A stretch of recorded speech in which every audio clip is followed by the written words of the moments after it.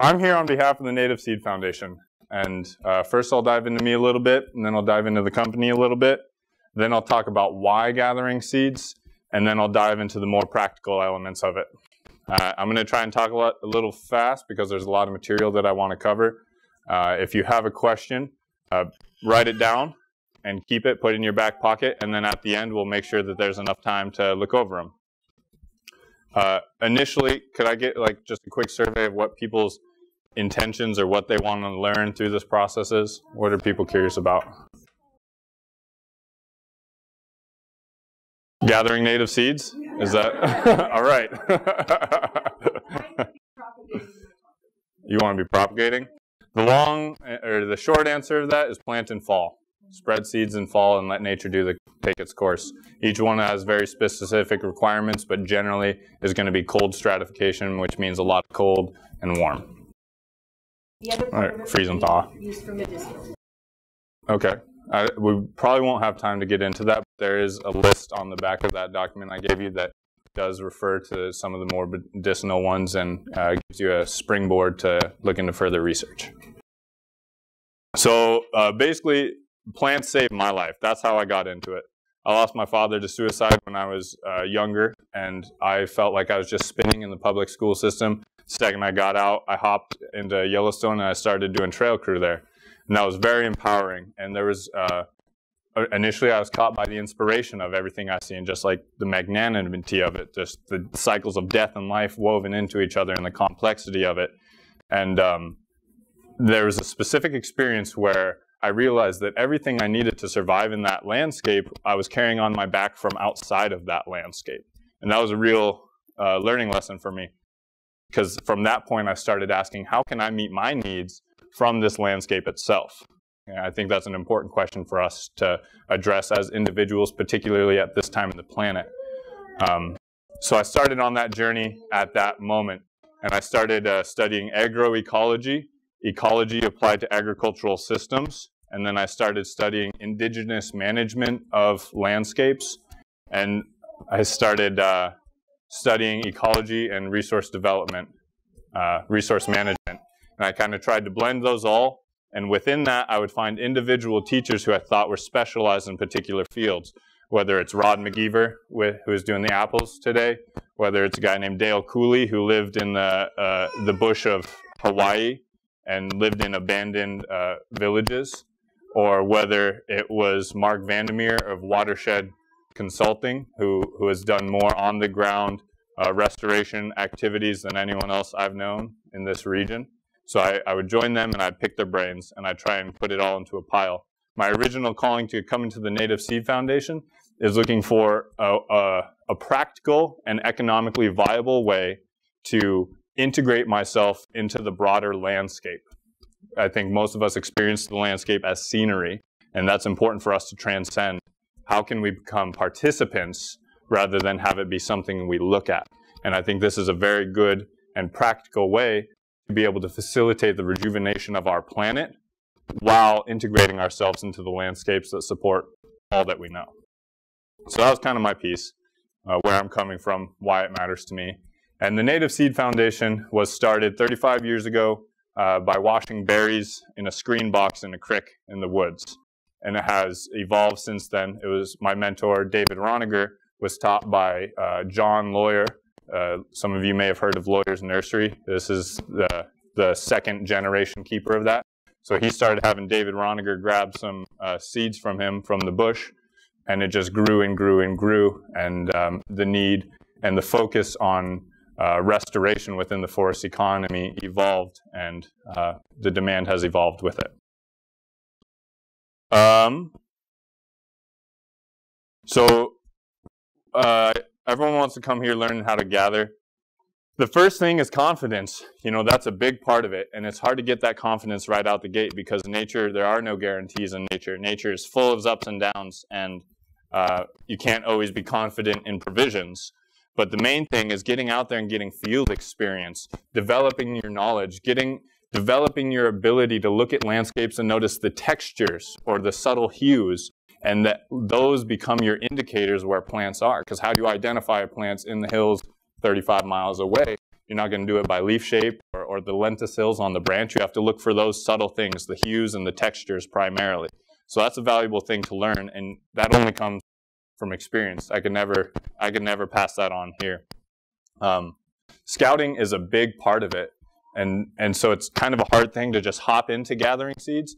You already have to be integrated a little bit, or else you have to be willing to utilize it as a hobby for some time, and then let it become something that's more of a mainstay. But if you know the landscapes, then you already have some ideas of where some patches are. To make it work, you have to be very aware of timing, which is an art. For example, balsam root will first come on in the Columbia and Snake River, and that'll be about a week and a half ahead of us. And then the next, around the Flathead River and the Clark Fork, those will come on next. And then you move up, and in the Flathead area and up near Libby is starting to come on. And then up near Choteau and the Rocky Mountain front is starting to come on. And those are all staggered by about a week or so. And that's the general phasing, right? You can pretty much count on that order for most of these species. But within that, there's variations. Thanks for trying, Mom.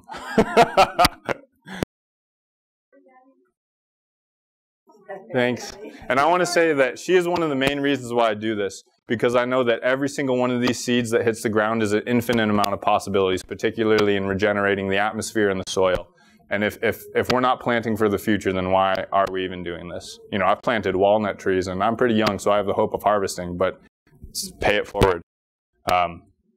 So anyways, so scouting is a really big, important part of this, and it can be very challenging. You got to be aware of timing. And that goes from region to region, but there's also microclimates within a region. For example, there's a slope where we like to harvest balsam root.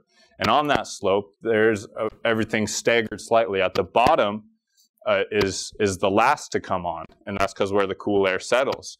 The first to come on is up on the more steeper slope. It's got a more direct angle from the low sun at that time of year. It's got the rocks to store the heat. And the wind is kind of going over it, so it can push over the mountain. So that's not drying it off. So it's the other way. It's really exposed, so that drying makes it want to produce its seed in the window that it has. And then there's below there where it's a little less steep, but not in the valley bottom. So that's not subject to the cold, but it's not getting as much direct sunlight as up here. So that comes on second. And then at the very bottom comes on third.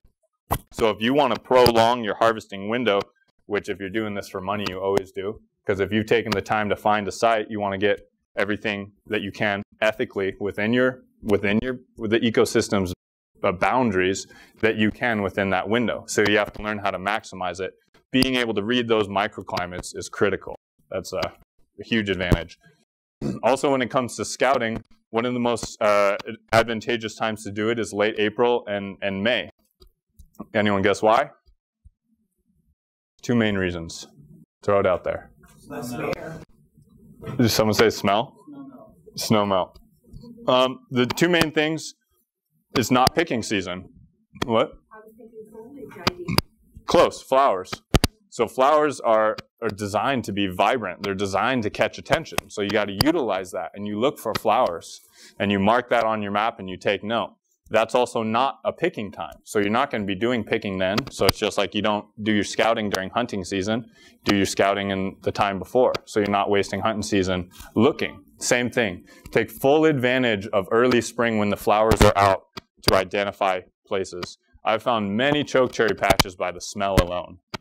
They have a smell that wafts a long way.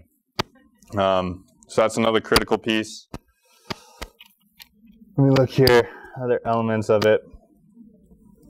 Oh, know your plants. I keep roadside geology of Montana in my car. And that'll help you to a degree because you can get an idea. So what's a good example? The boulder batholith, the big stony batholith that's going along the Continental Divide from Helena to south of Butte.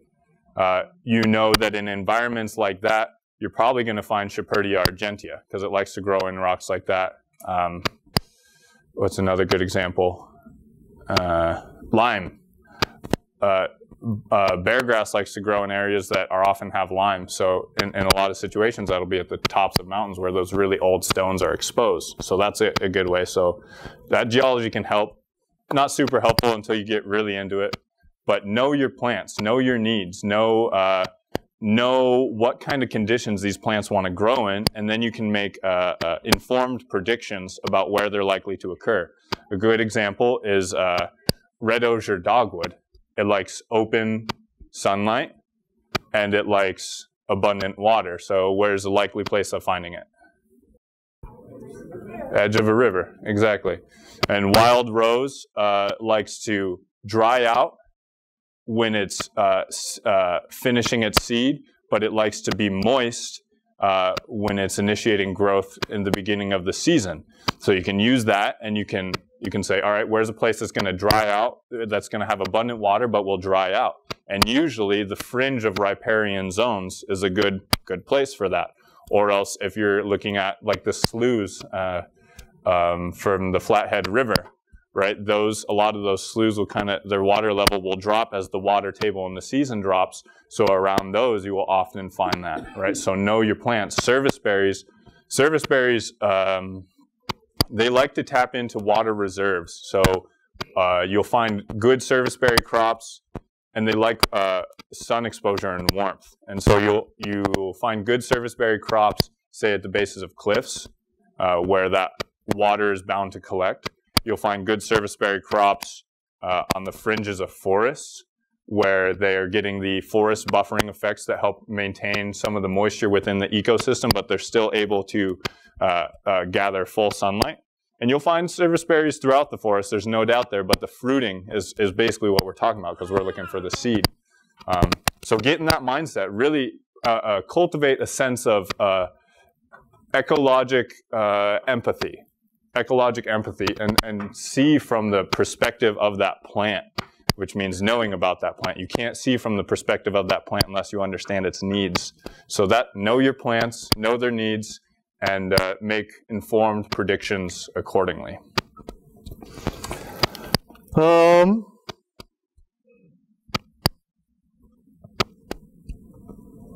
Okay, and then I think on this, where is it? I gave you a rundown on that a little bit. Patch locations. So in there, there's a consolidated list of some of those needs, and that's a lot of learning curve handed there right to you. So that's a very valuable tool. What's that? I have abundant. Can we get this? And then you need one. Is there more than one page to that? Oh, you got the other side of his. Yep. I thought I was missing something. Thank you so much. Yep. So let's see how we're doing time. I want to. What's that? Oh, I want to dive into the why a little bit. I think it's important to. The practical elements are going to come out of experience, and I can hand off some of that right now. The majority of what I can hand off is through the equipment and the process for each individual species. But I think the why is really important. I don't think we spend enough time asking why. We can put a lot of energy into something, but if we're not aligned with the why, then it's basically inconsequential, or we're not going to have the drive or the inspiration to really do our best at it.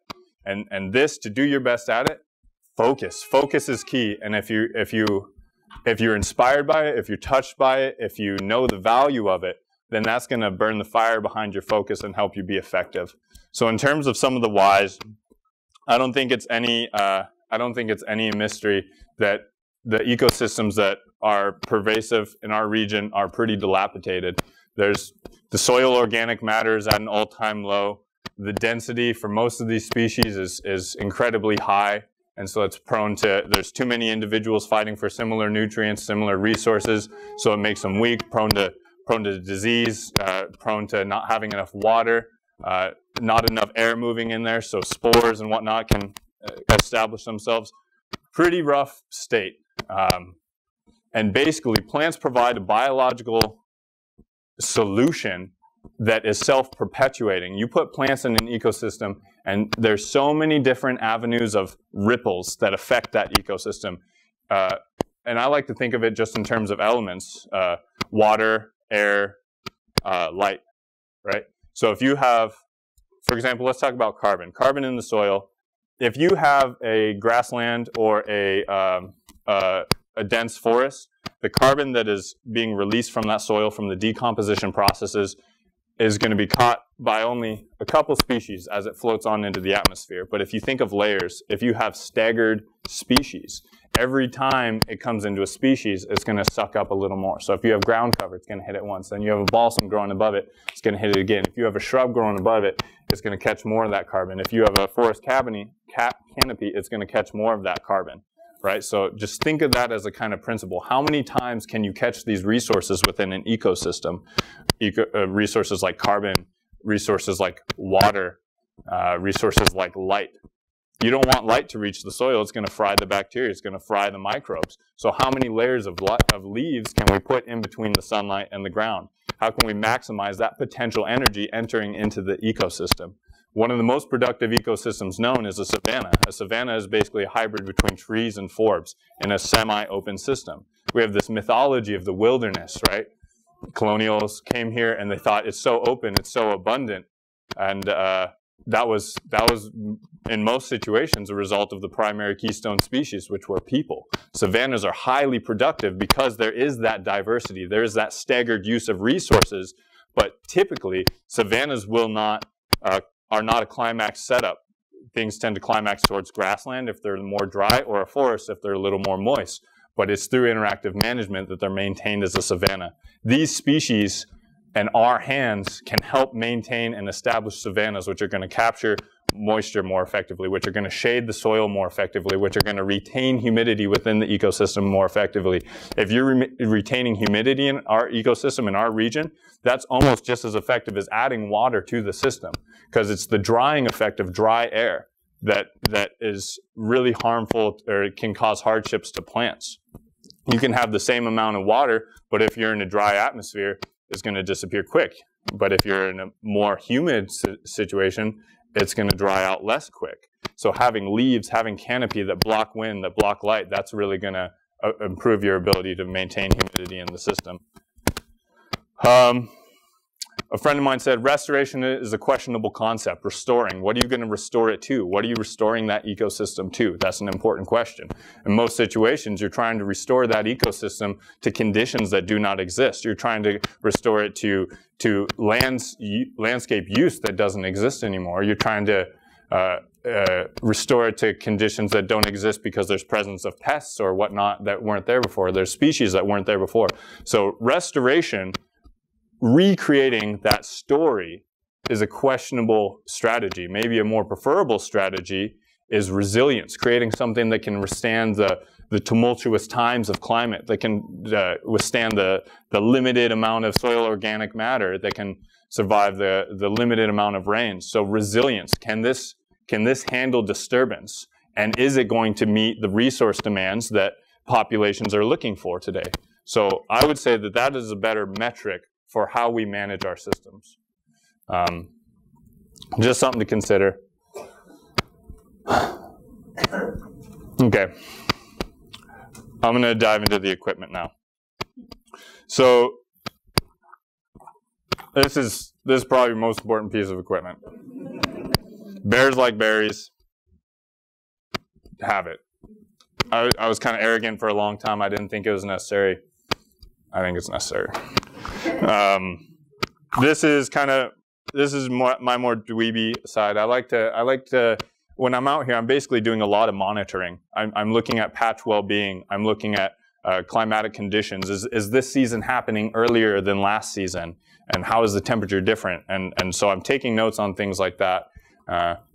That's not necessary, but it's very fulfilling. And if people take notes like that, we definitely provide incentives to gather those. At a certain point down the road, basically we hope to enable a bunch of citizen scientists to help track the way that climate is changing within these systems, and people on the ground looking at these is one of the best ways to see that.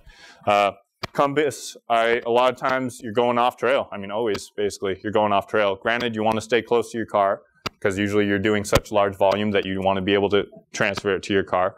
But it's just helpful to have this navigation. A loop. I like to do botany while I'm out there. I'm not only out there for economic means, I'm out there to learn. So I'm teaching myself botany when I'm in the field. Tom L. Pell, Botany in a Day, is down on the list. One of the best botany books ever. So a magnifying glass. This one is important for lupin. What does the lady call me? A Hungarian bread knife is what she called it. I call it a lavender knife. So this or this, these are for like cutting twine or for grapefruit. When you're harvesting lupin, you basically cut off the flowering stalks. And so this just helps you to be efficient. Shoop, shoop, shoop, shoop, stuff. Shoop, shoop, shoop, shoop, stuff. Or same with this. I'll actually put one of these on each hand, and I'm plucking and pulling at the same time. So that's a valuable instrument for doing lupin. And lupin is in the same category as balsam root. It's a very deep taprooting plant that is able to establish itself on dry, open, exposed sites. So it's used a lot for mining reclamation, which is very valuable. And it's putting nitrogen into the soil. So it's basically taking a rare mineral that is critical to cell function and putting it into the system that basically only otherwise comes from lightning and rain.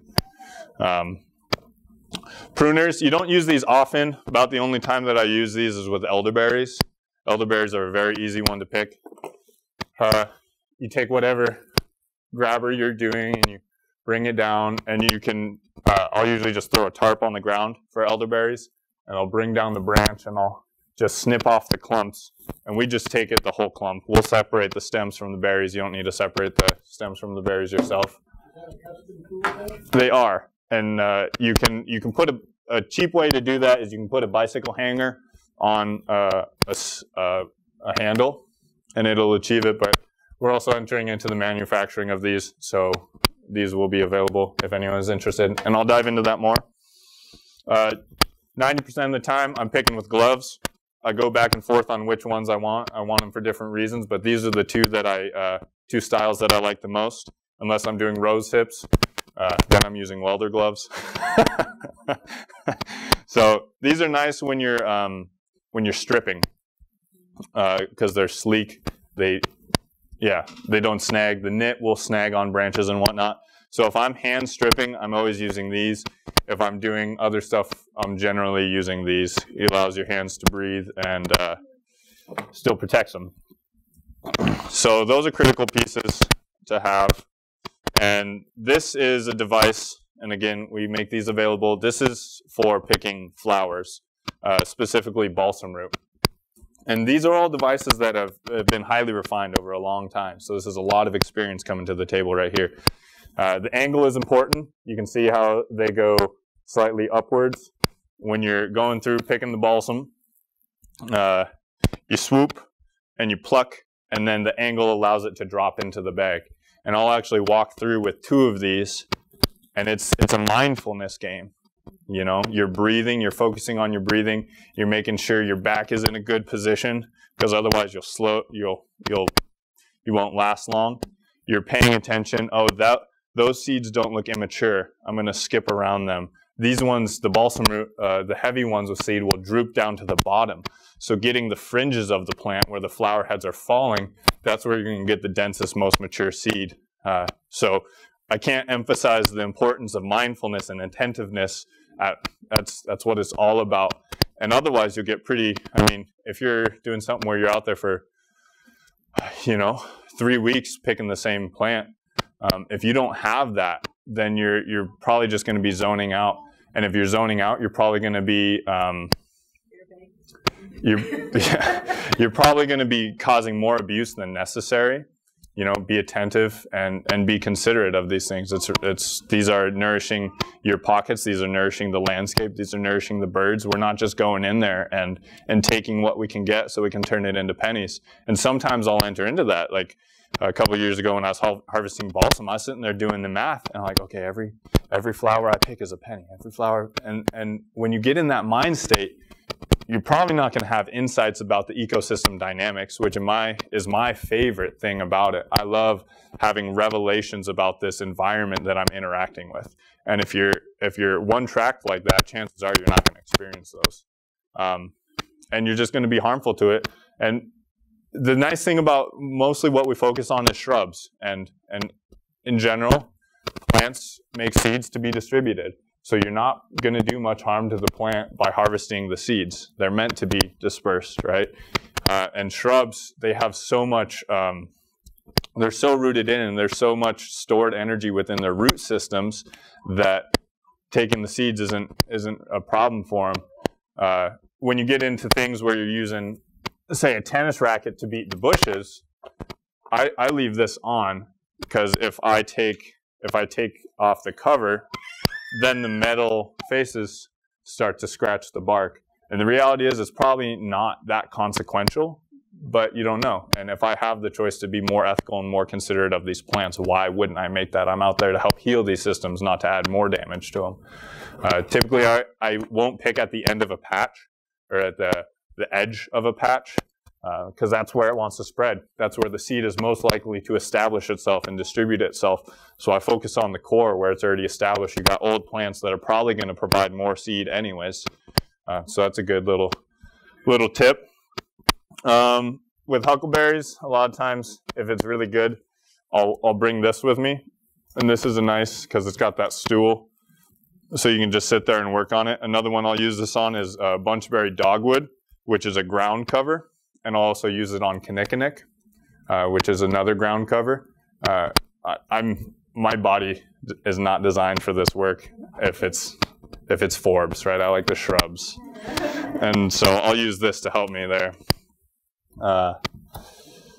Let's see. And so this is an important piece, and it doesn't necessarily have to look like this. This is the one that I've had made just to make it easier. But the basic principle here is that you have something wide and broad that you can pick into.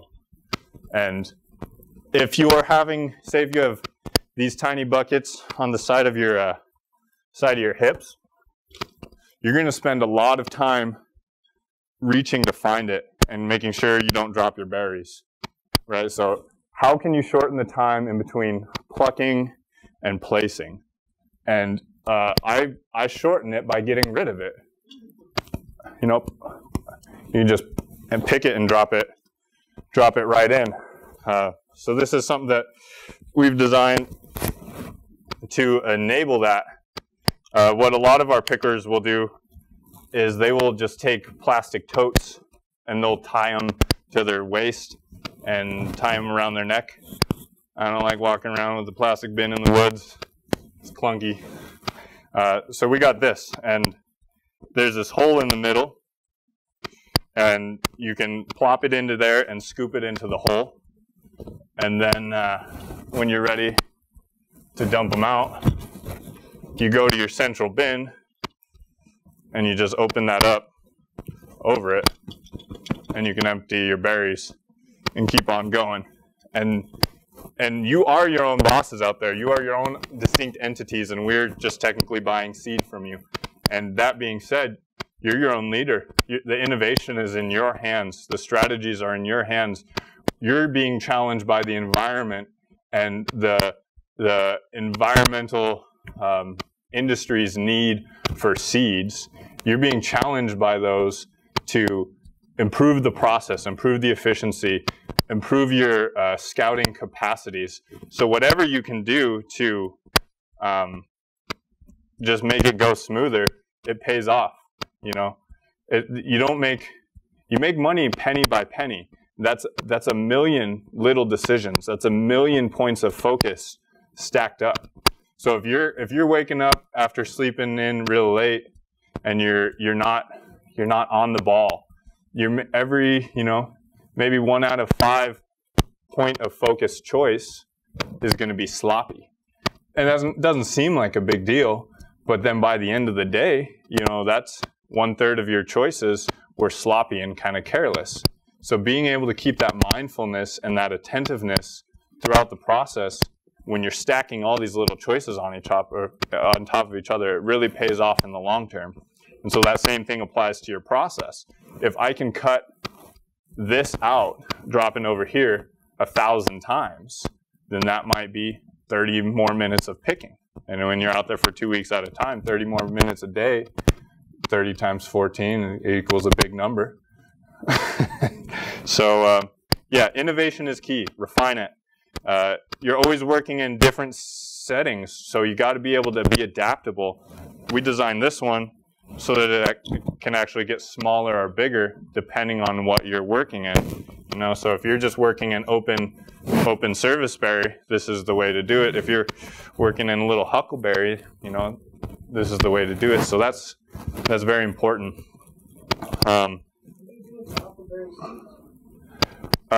Sell them. There's a lot of people making the effort to grow them, and some people are making successes. And then we drink a lot of juice. You have to juice the huckleberry.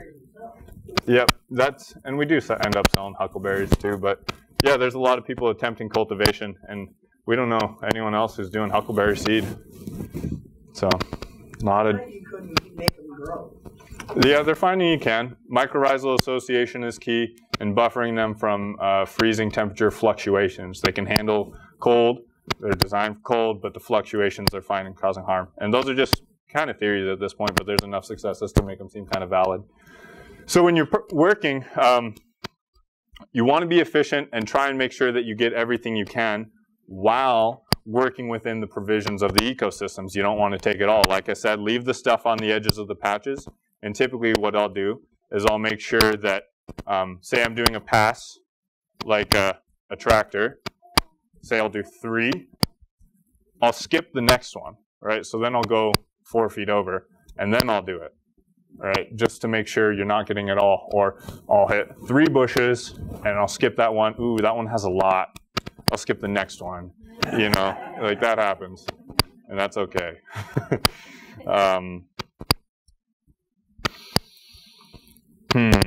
So a lot of times what I'll do is I'll work in the spider webs are good teachers.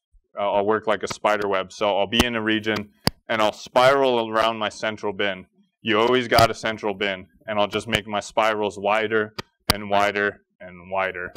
And that way you can be confident that you're not missing too much and that you're able to give space when you need to skip over some. So be methodical. Be methodical with your harvesting. Think about it.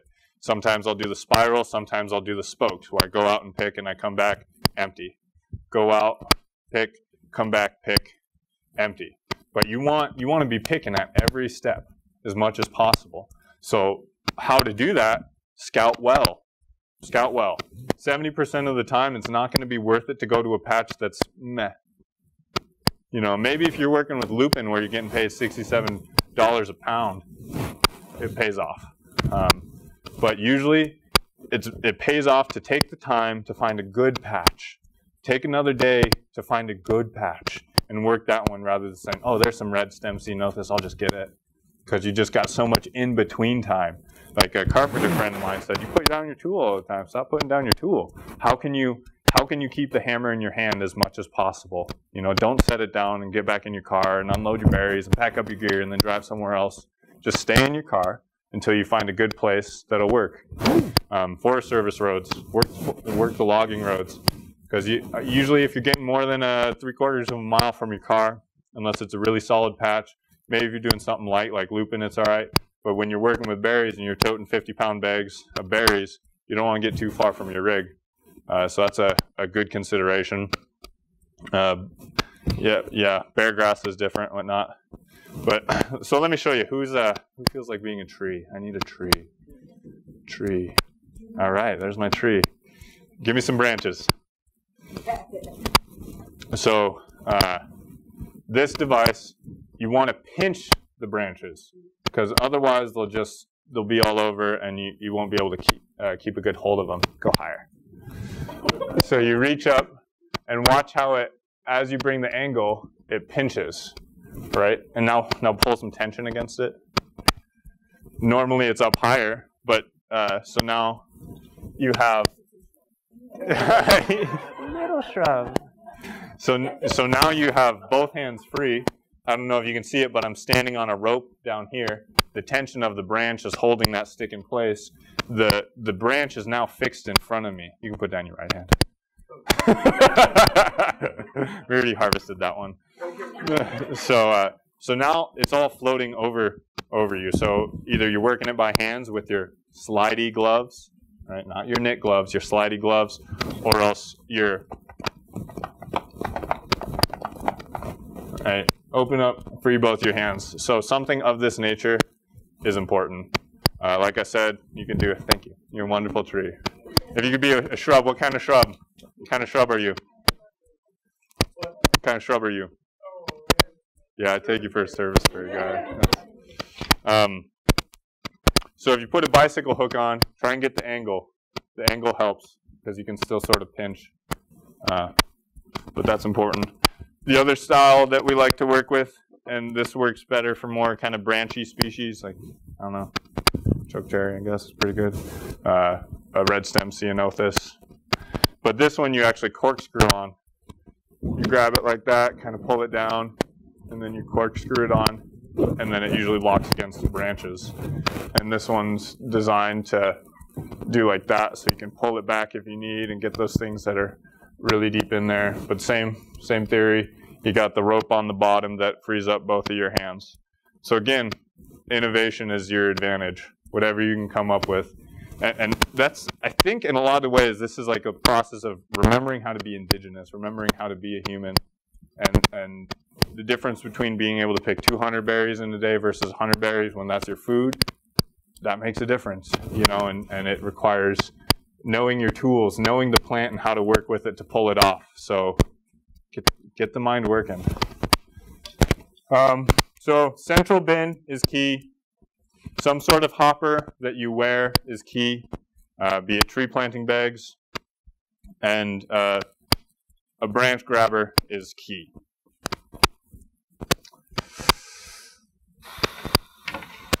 I think there's a lot more we could probably talk about, but we're getting close to being at the end here, so I guess I do want to do this.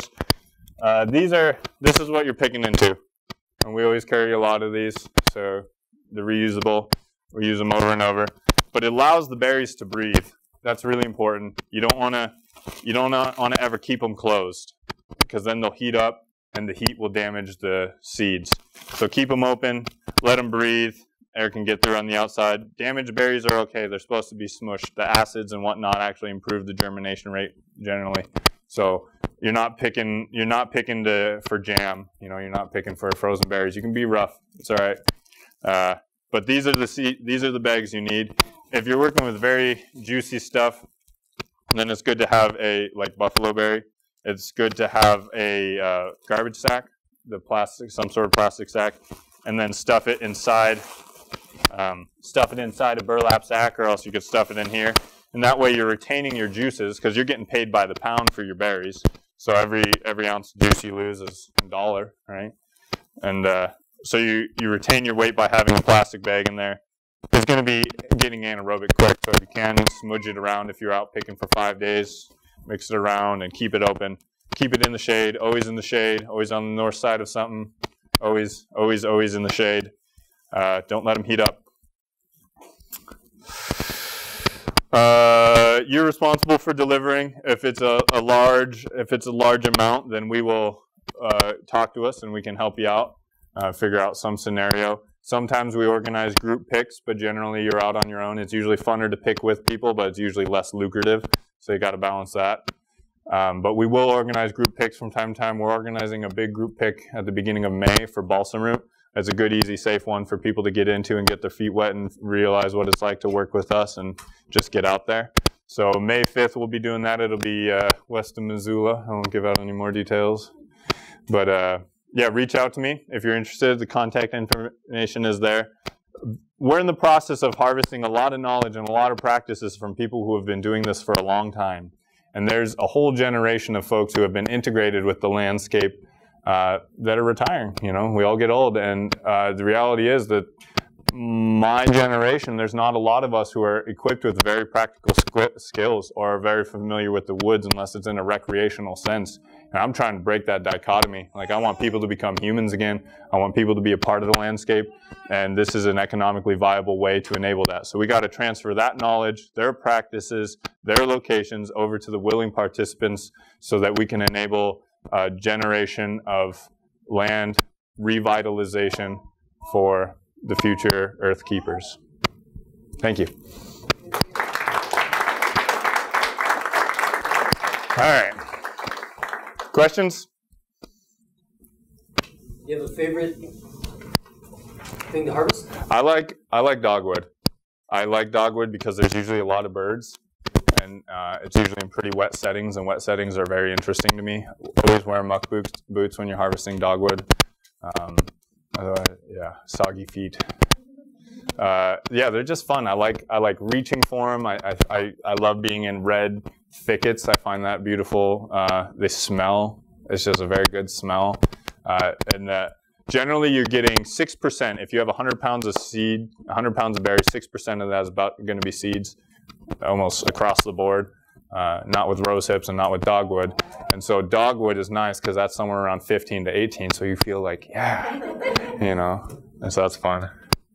And we can sell as much dogwood as people can pick, a lot. And yeah, I love dogwood. I also love service berries. I'll always make a batch of pemmican when I'm doing service berry. And a little known thing that's important to know when you're making pemmican, you don't just use lard. A lot of people try and use lard to make pemmican, but it'll go rancid. It won't store. Lard is not meant to be used like that. You don't just mix it with fat. You need the kidney fat. It's a very specific kind of fat. What do they call it? Suet, true suet. If you go to a butcher and say, give me some suet, usually they'll give you some muscle fat, but that's not suet. Suet is the kidney fat. It's usually right there. And it's full of kind of sinewy material, and it's yellow, and it goes like when you tear it apart.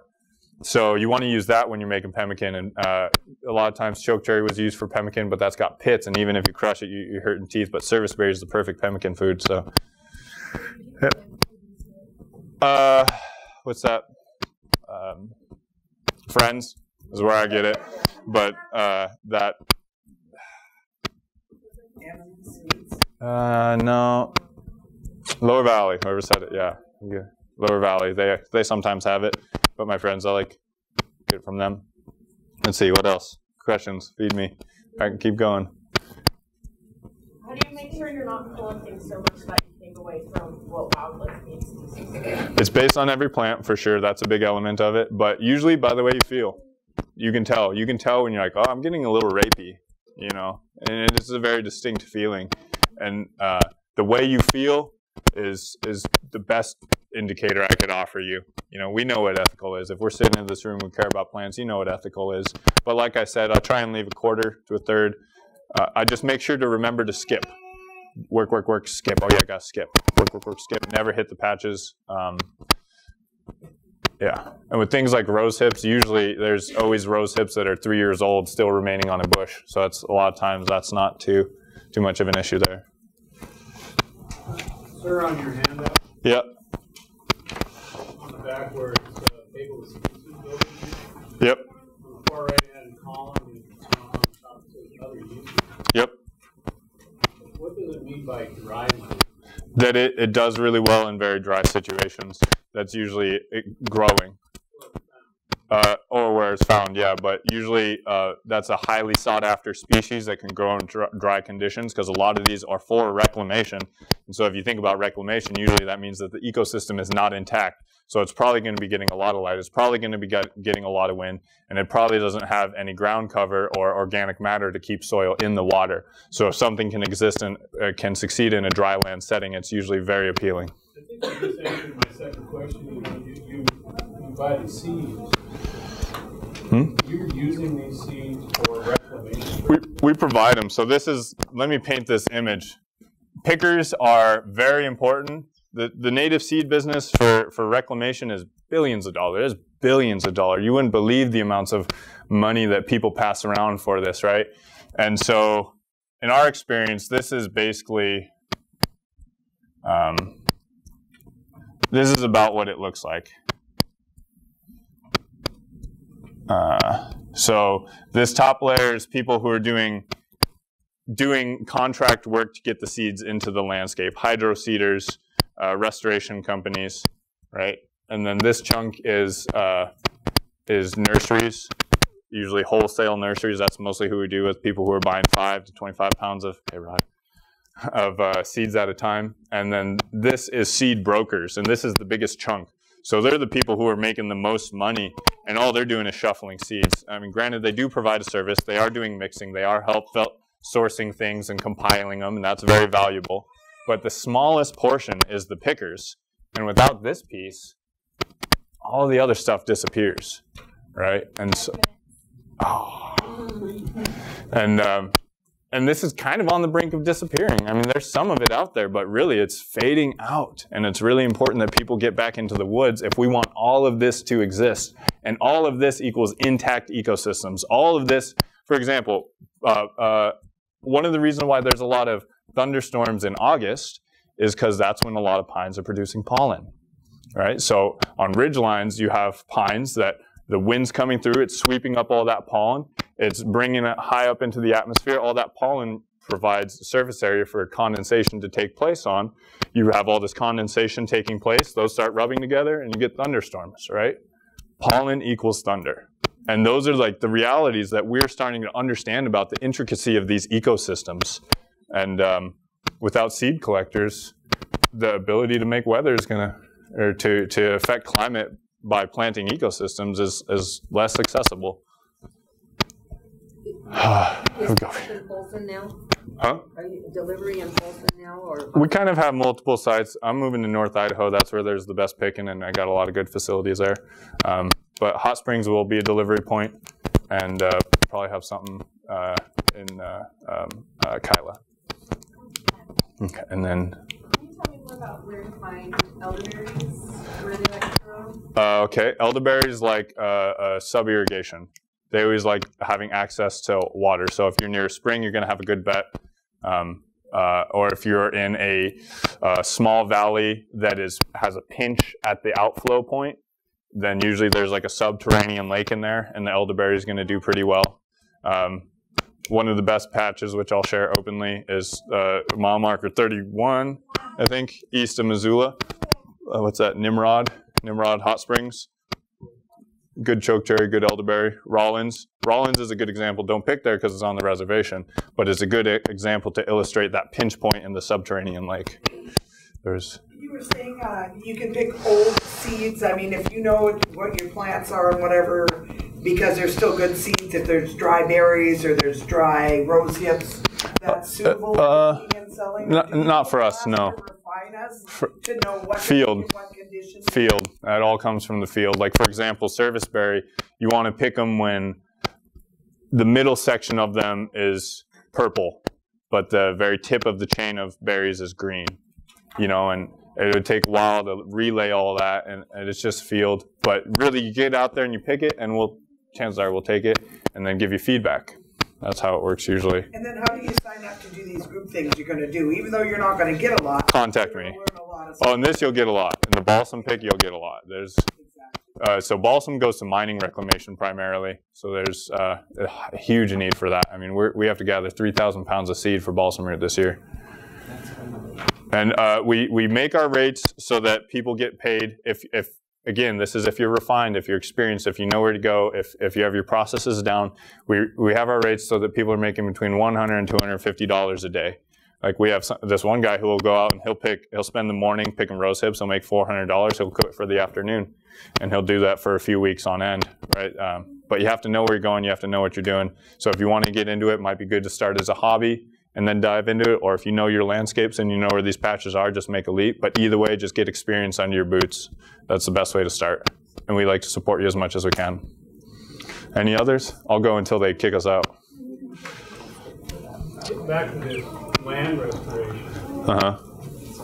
Those are the people that are restoring the land are the ones buying the seeds, correct? Not usually. The ones buying the seeds are the ones who are selling it to the people who are growing the plants to do the restoration, or the ones who are planting it themselves. Do you have any knowledge? Who is restoring the land? Is it the private landowners? Is it Most money comes from the federal sector, and then there's some individual private landowners who then usually use supplementary funds from state or federal entities or even NGO entities to enable it. And then there's some just wealthy people who do it. And then there's some very dedicated people who don't have a lot of money, but they prioritize it.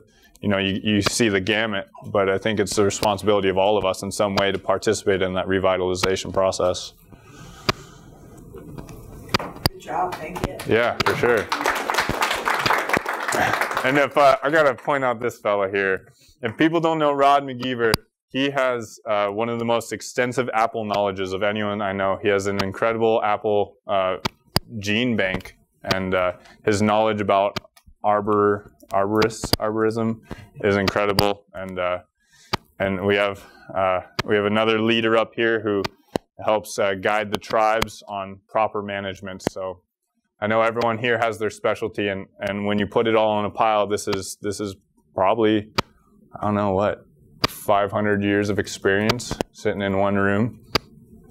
Imagine if you took all the Grizz games and that's got to be like 20,000 years of experience at least. And if you could focalize that on something like this, boy, you could change the world in a heartbeat. But it's all a matter of priority, you know.